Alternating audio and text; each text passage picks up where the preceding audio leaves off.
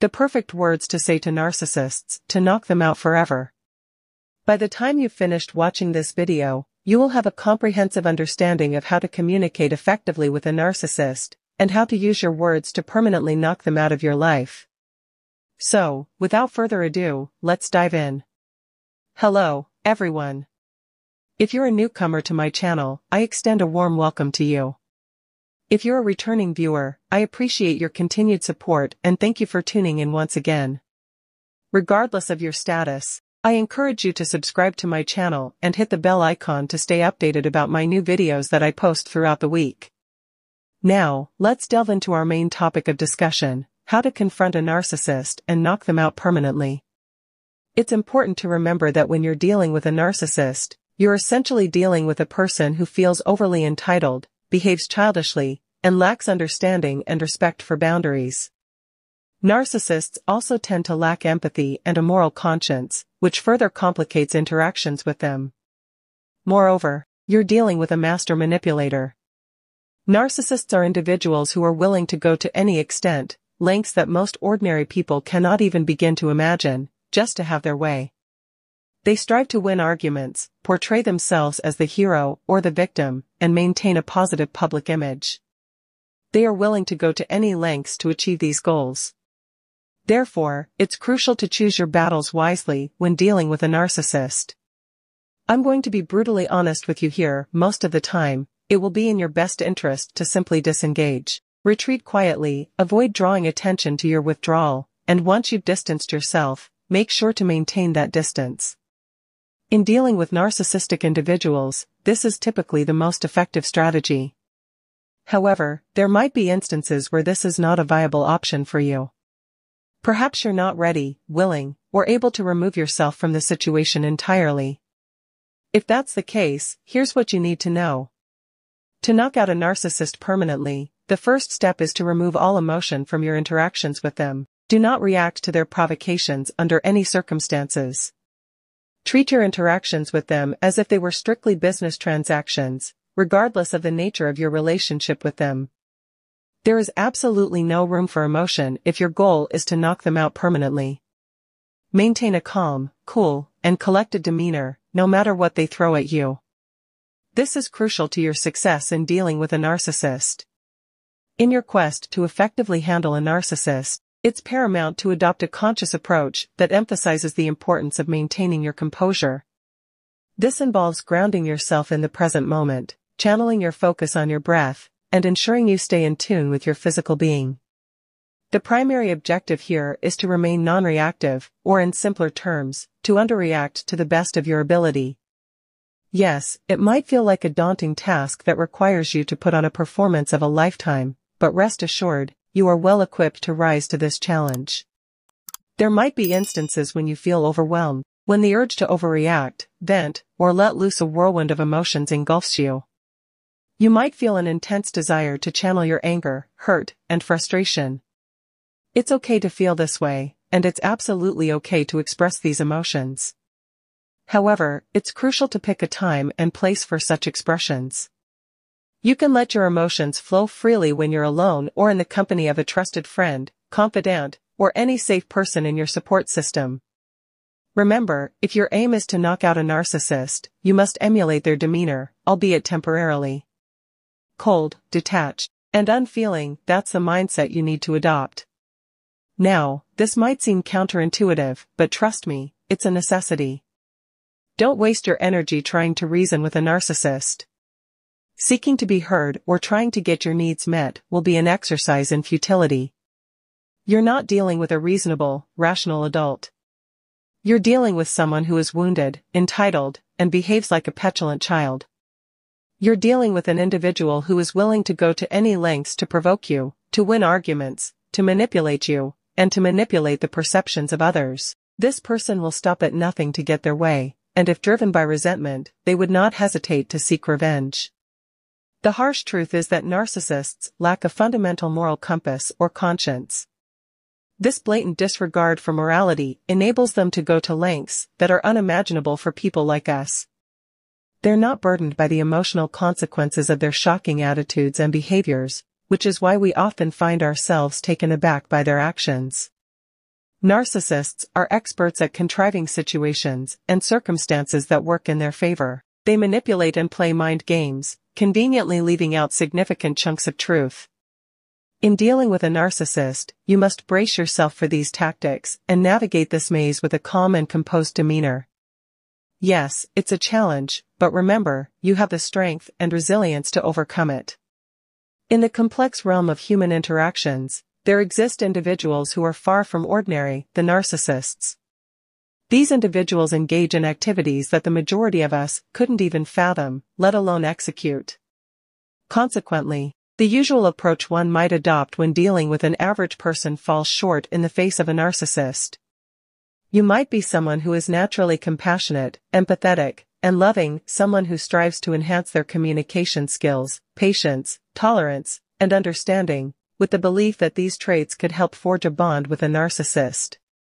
You might even be willing to go to great lengths, twisting and turning yourself metaphorically, in the hope of making this relationship work. However, I urge you to forget all of these notions. The usual tools you bring to a conversation with a rational, sane, and healthy adult are ineffective when dealing with a narcissist. In these unusual circumstances, you need to forget everything you know about normal interactions. The strategies that work in a conversation with a reasonable individual will not yield the desired outcomes with a narcissist. This might seem counterintuitive, and that's precisely what it is. The standard approach needs to be flipped on its head when dealing with narcissists. Here's how you can knock them out, metaphorically speaking. Adopt a demeanor that is as detached, indifferent, and emotionless as possible. Use concise, clear, simple statements that succinctly express your thoughts. Statements such as, no, thank you, sorry, I'm not available, unfortunately, I can't do that, I'm not interested, thank you, can be incredibly effective. The magic lies in the simplicity and brevity of these statements. No, in itself, is a complete sentence, and it might require some practice to get comfortable with its usage. You might want to rehearse in front of a mirror to master the art of delivering these statements, devoid of any emotional intensity. The key is to maintain a calm, detached demeanor. Your words should be clear and concise, followed by silence. The silence might be uncomfortable, but it's essential to embrace it. This approach might seem opposite to your nature, but remember, when dealing with a narcissist, the usual rules don't apply. The goal is to maintain your composure, refrain from emotional reactions, and effectively knock out the narcissist with your calm, rational responses. For instance, the word no, followed by silence, can be a powerful tool. It might be uncomfortable, but it's crucial to let the silence linger, to let it make its impact. You need to breathe, stay calm, and remember that you are merely delivering information. You are not engaging in an emotional transaction, but a business one. You could also use phrases like I understand, I see, I hear you, I'll let you know, let me see, or let me think about it. These are short, clear, and straightforward statements, each followed by silence. It might seem counterintuitive, but silence can be incredibly powerful. Once you get past its discomfort, you'll realize that it can convey more than words can, especially when dealing with a narcissist.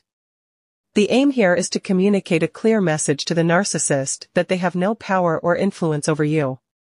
You're not an easy target, and any attempt to control or manipulate you is bound to fail. This is not an invitation for a power struggle, but a declaration of your autonomy. Silence can make a narcissist more uncomfortable than you could imagine. It's a powerful tool that you can leverage to your advantage. In certain situations, you can also use phrases like cool, okay, I'm okay with that, that's fine with me, or even I don't care. And then let the silence follow. If you're feeling brave, you could even say something like yeah, that's not going to happen, and watch the narcissist grapple with their powerlessness. By adopting this form of communication, detached, emotionless, and businesslike, you can effectively knock out a narcissist. You're not inviting them to play their games with you, but signaling that you are not a pawn in their scheme. Eventually, they will have to look for someone else to engage with, leaving you in peace. This approach allows you to progress towards a healthier and happier life, free from the chaos and manipulation that a narcissist brings. You are not shutting down the person per se, but their attempts to control and manipulate you. It's a step towards reclaiming your peace, your autonomy, and your life. The gray rock method can be an effective way to interact with a destructive narcissist. This involves using silence as your shield right from the beginning. Your energy should communicate that you have boundaries, that you're not an easy target, and that you're not easily shaken. It's about being as uninterested, and unaffected as a gray rock. This strategy aims to diffuse what could otherwise be an intense and high-voltage situation. You're not seeking to provoke or worsen the situation, but to turn down the volume on the chaos and insanity. You can't control how the narcissist behaves or reacts, but you can control your own actions and reactions. Your goal is to calm the situation, not escalate it. It's also important to avoid causing a narcissistic injury, which can trigger narcissistic rage. This won't end well for you. Sometimes, your mere presence can cause a narcissist to feel injured, but where you do have control, exercise it. Avoid the temptation to have the last word, to make a snide remark, or to engage in a pointless argument. Keep your ego in check and avoid causing unnecessary narcissistic injury whenever possible. By adopting this approach, you can effectively knock out the narcissist's attempts to manipulate and control you. You're not inviting them to play their games with you, but signaling that you're not a pawn in their scheme. Over time, they'll realize that they can't control or manipulate you and will move on to someone else, leaving you in peace. This strategy allows you to manage your interactions with the narcissist, diffuse potential conflicts, and maintain your mental and emotional well-being. Keep in mind that narcissists aim to elicit an emotional response from you. Therefore, be ready to respond with phrases like, "Okay, you're allowed to think that, you're allowed to see it that way, or you're allowed to feel that way." By not engaging and avoiding being pulled into their toxic whirlwind, you essentially starve them of their needed dose of narcissistic supply. Soon, they'll realize that you're not a good source of this supply.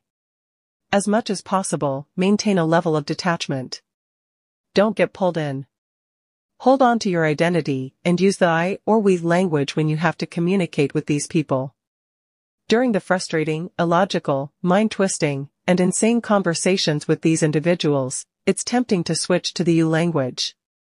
But remember, that's not helpful, and it's certainly not going to help you knock them out permanently. If you keep using you, regardless of how justified you might be, they'll feel attacked and cornered. This will only escalate the situation, making everything much more difficult to handle. So, speak in the I or we language. Keep it at that and learn to manage your own energy field. Learn to handle your emotions and reactions. Avoid sarcasm. Stay calm, strong, grounded, and clear, holding on to your identity and refusing to cede your power. With that, I'll conclude this discussion. I hope you found some value in this today. If you enjoyed what you heard, remember to like, comment, and share your key takeaway. Also, share it with your friends if you think they'd find it useful. If you're new to my channel, a big warm welcome to you, and thanks for tuning in. Make sure to subscribe and hit the bell to get notifications when I post new videos every day. I'll leave you with this thought: know your worth, recognize your value, and unlock your freedom. Looking forward to seeing you in the next video. Much love, and bye for now.